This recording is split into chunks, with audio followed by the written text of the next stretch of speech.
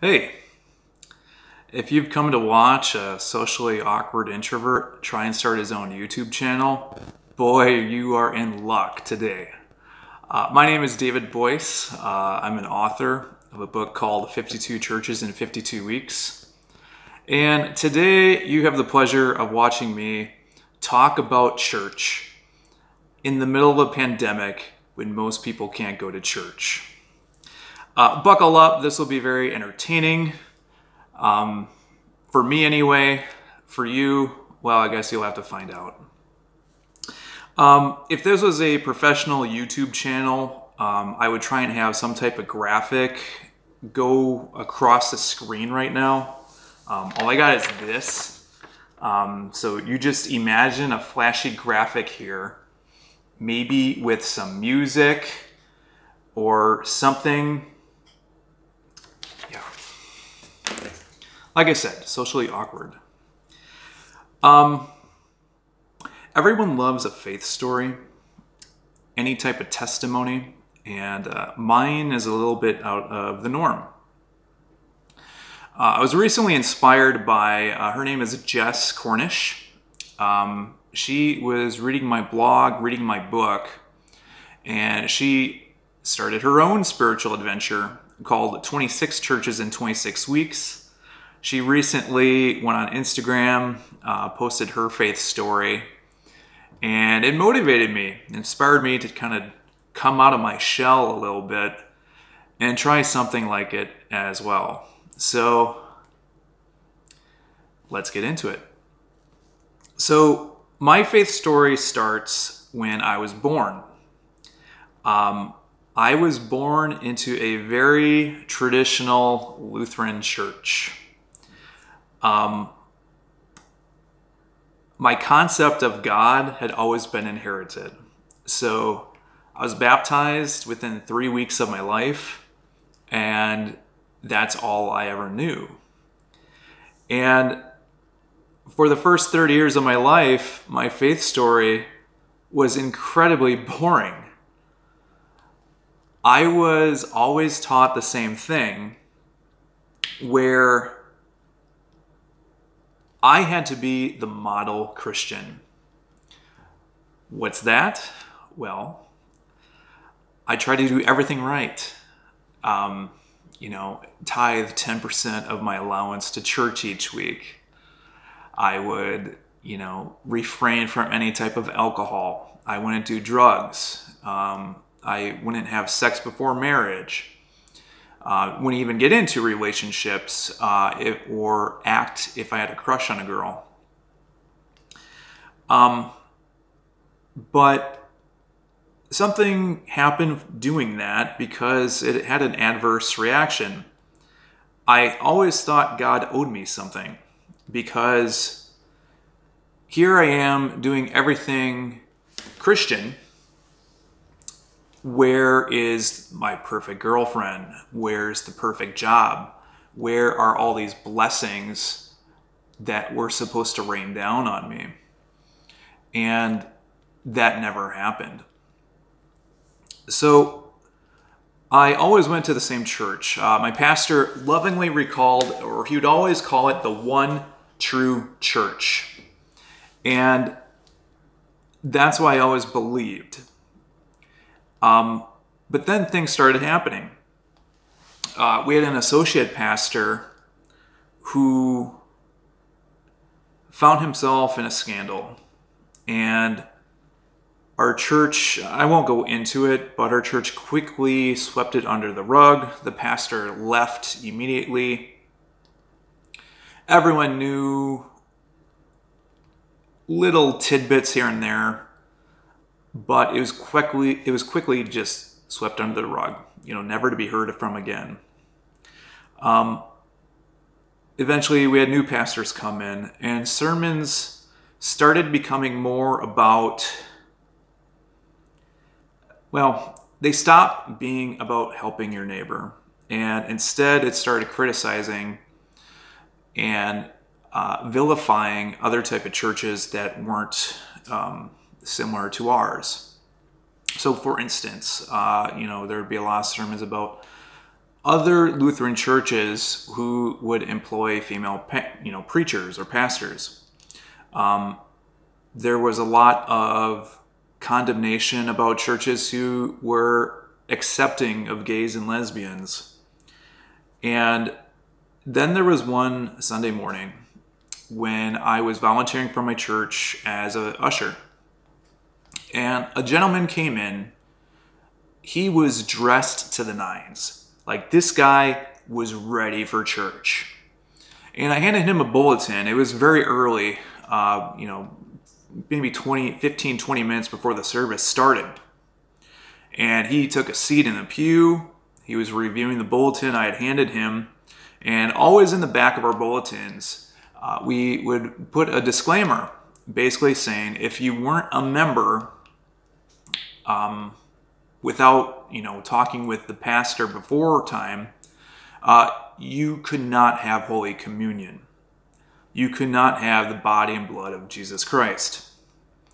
And our lead pastor came over to him, welcomed him, and the gentleman was kind of upset. He was pointing to the back of the bulletin about our policy regarding communion.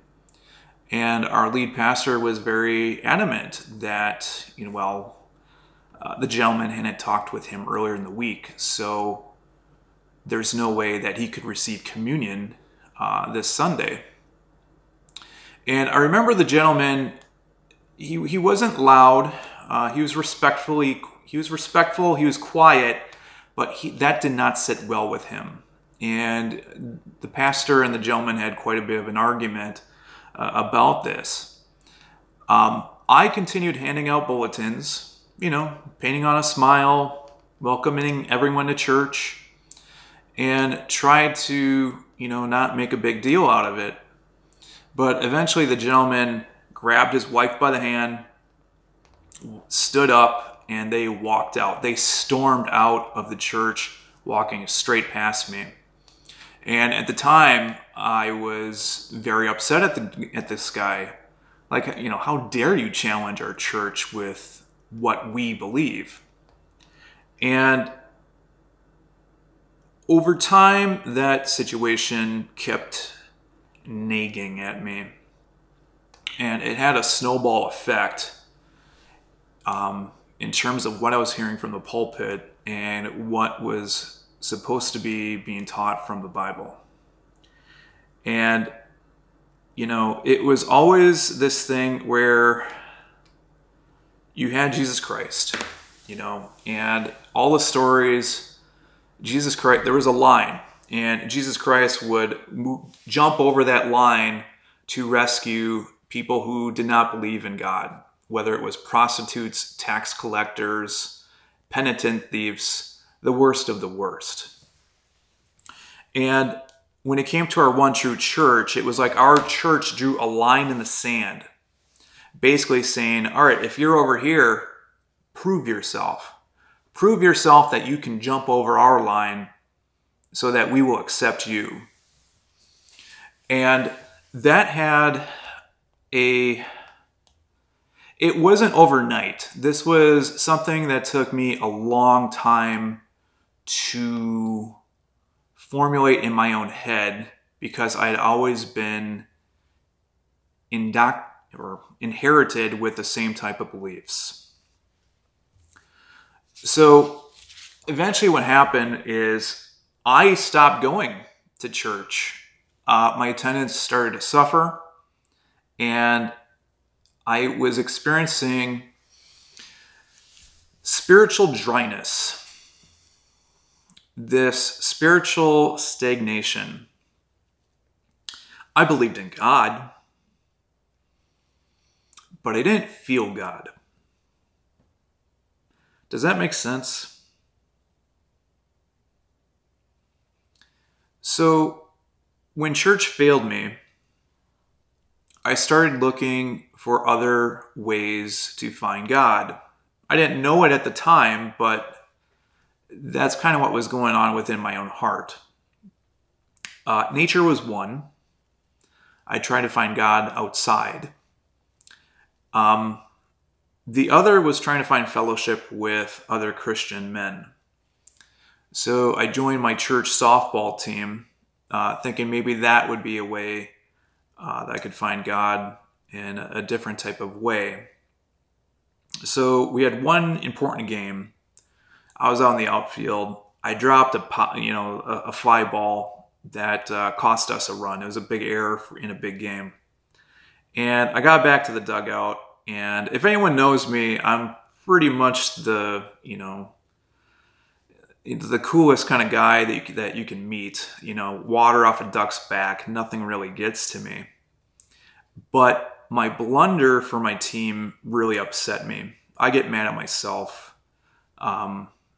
more than anyone else is going to get mad at me. And,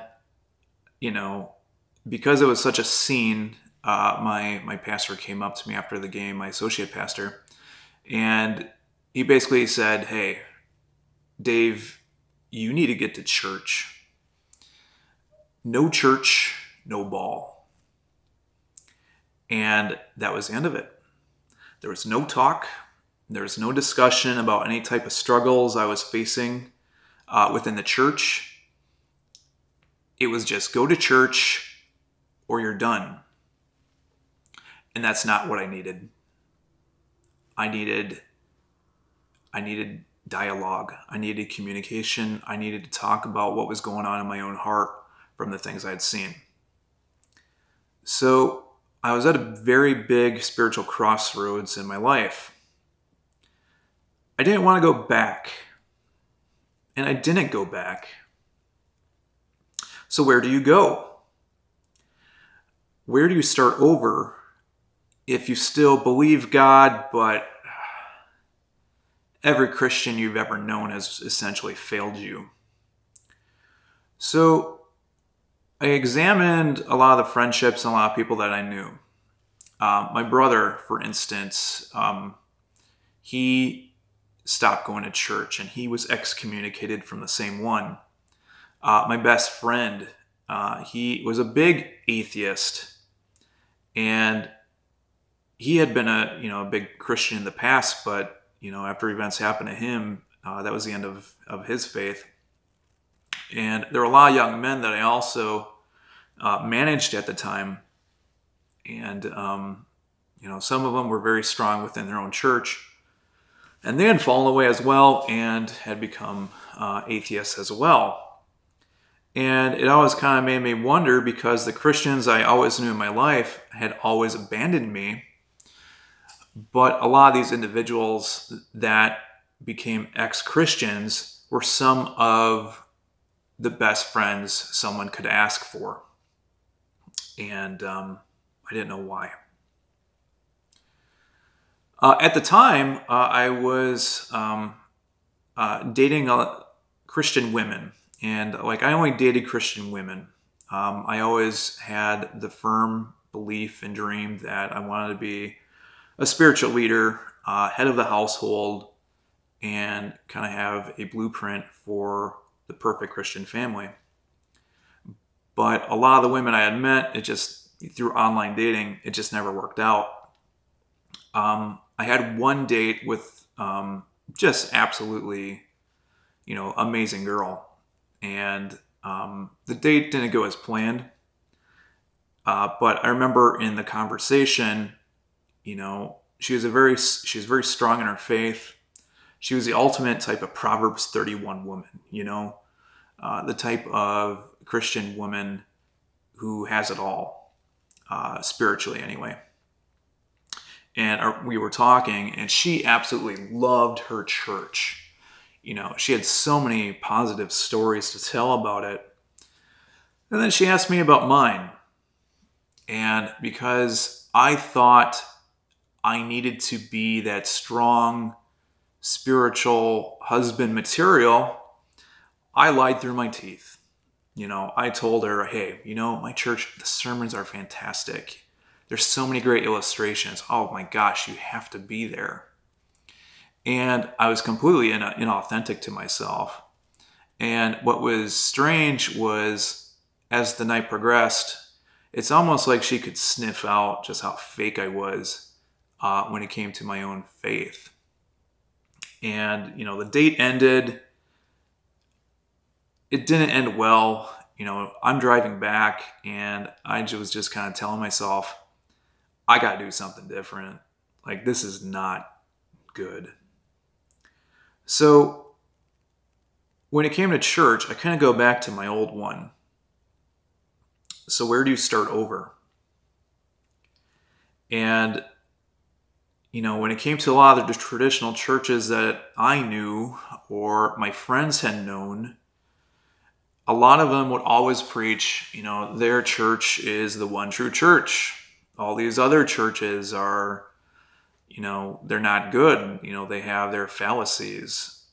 People are attending this church and they're going to go to hell. And I really was thinking I need to fall away from church. But if I didn't have church, what would that do? So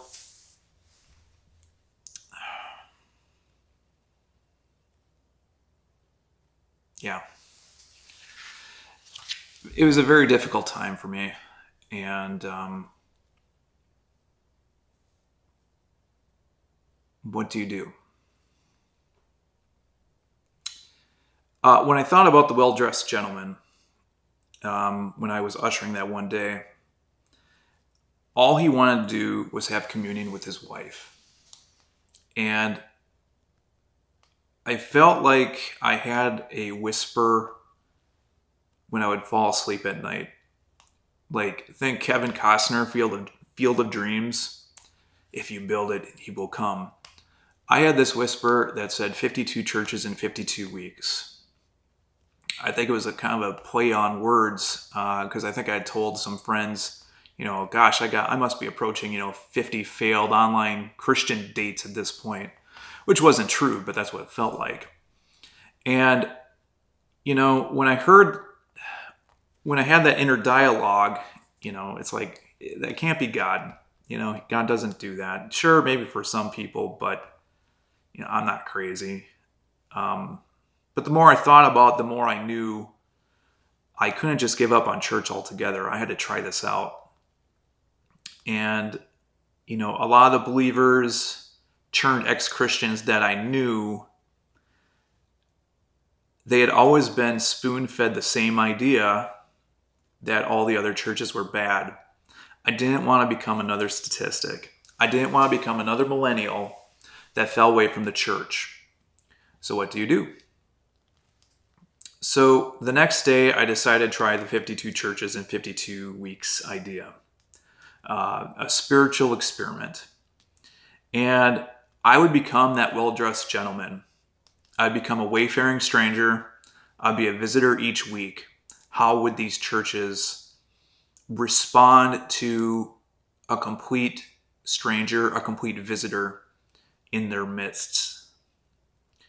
And I was extremely scared because I did not want to have any kind of confrontation, but I knew I had to do it. So I started small. The first church I went to was maybe a Aaron Rodgers Hail Mary pass from where I lived. Went there, was greeted really, really well, even though I was probably 30 years younger than everyone there. Second church, another Lutheran church. Third, fourth, I didn't want to jump outside my comfort zone too much. Wasn't ready for that.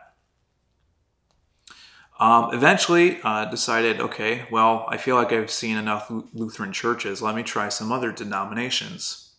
So went to a Catholic church, Methodist, Christian Science, Baptist, Episcopal, Presbyterian. I was trying to do all these different types where I could understand a little bit about, why was there so much division?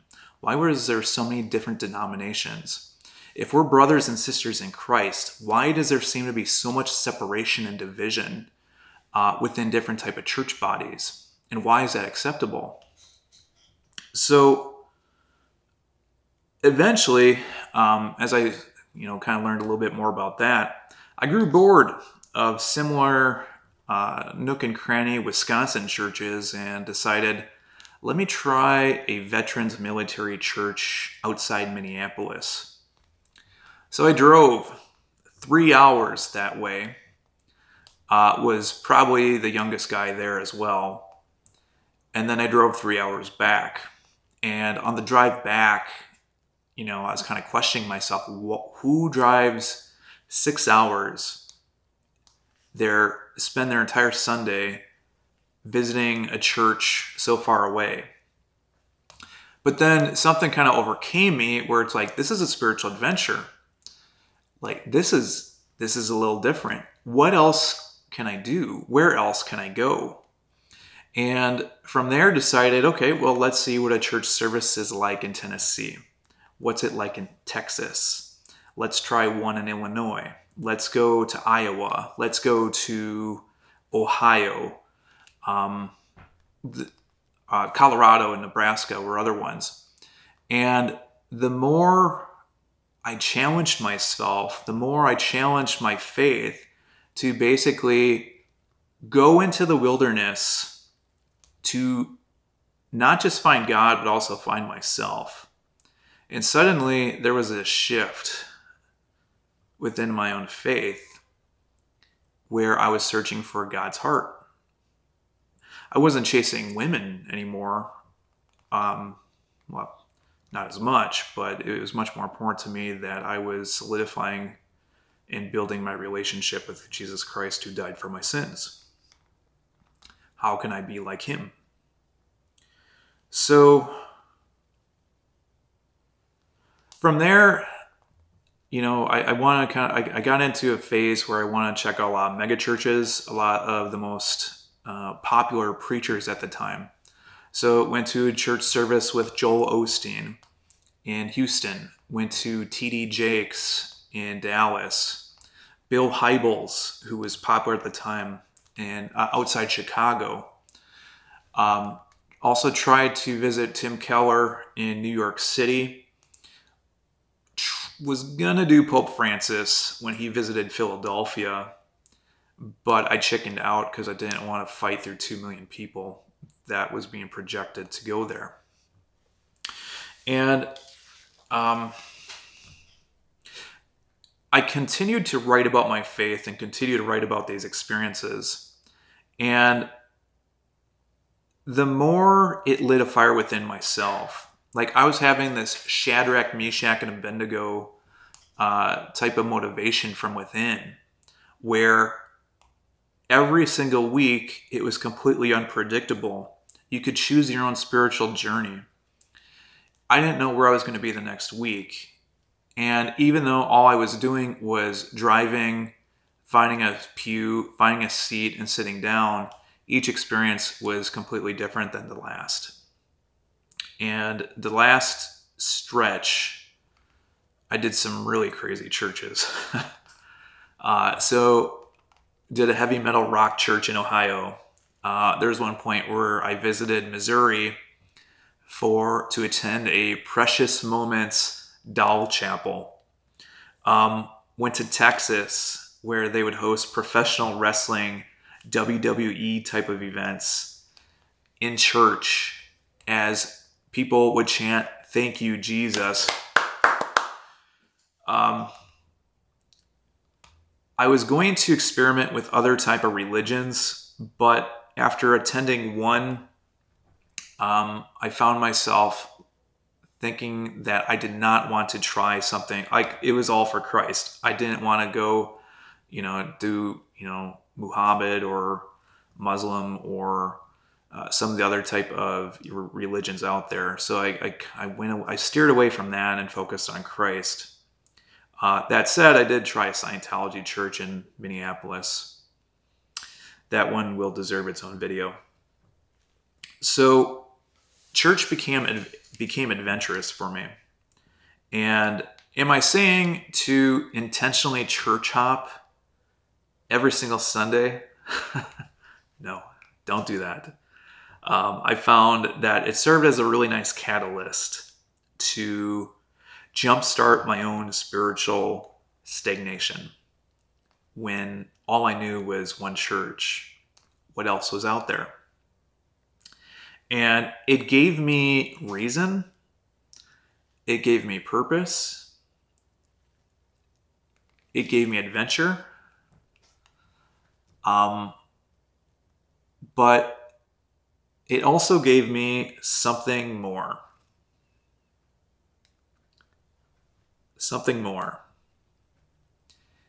And, I don't know if I'm going to move forward with this vlog too much. I'm not a guy that wants the spotlight or anything like that. But I don't think it can hurt. Because I think there's a lot of people out there who have been hurt by their own church, who believe God, but don't believe in Christians. And even before and especially after this whole journey, I don't have much faith in Christians. And I am one. And I don't have much faith in myself sometimes. So when I did this, there was a lot of things deep down within myself I didn't even know was there. And a lot of that surfaced to the top as I explored Christ in a very unconventional way. So by visiting these different churches, by exploring different topics, it helps self-identify what it means to be a Christian, or what it should be means to, or what it should mean to be a Christian. So I hate plugging my work. Again, I don't like the spotlight. But when it came to 52 churches in 52 weeks, I had to write about it.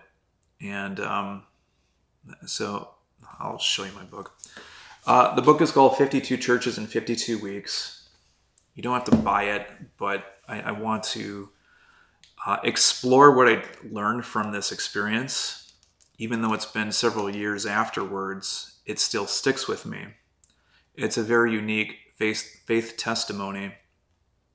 And especially as we tape this in 2020 as the world is completely upside down, where a lot of the churches, you can't even go in a church, it's kind of lit a fire within myself again to challenge the status quo and kind of re-examine church now that COVID-19 has kind of thrown a wrench into the world and everything else that's happened. So what I want to do with this vlog is to explore some of the church experiences I had from this, but also look into where church goes from here after such a terrible a terrible year in general. And there's a lot of things I think that I can bring to the table where I'm not preaching. I will call stuff out, but there's a lot of different things that I witnessed. I was through a lot. I'm sure you've been through a lot. Hopefully something like this might make your day a little bit better. So I'll end it on that. And we'll move forward to the next video. Again, my name is David, 52 Churches in 52 Weeks. Hit the subscribe button if you want to stay up to date with future videos. So thanks, guys.